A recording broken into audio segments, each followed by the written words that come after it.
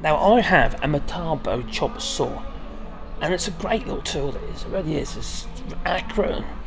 I get repeatable cuts on it. Yeah, it's a good machine. It is. This is a rail saw. You know, comes out onto 2 rails here, and there isn't any real play in that whatsoever. It's pretty darn, you know, firm. You know, very little play in it.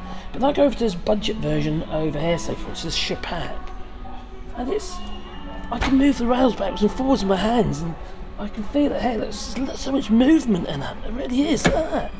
Too much movement. How on earth are you going to get repeatable cuts? You know, 45s not going to be 45s, are they?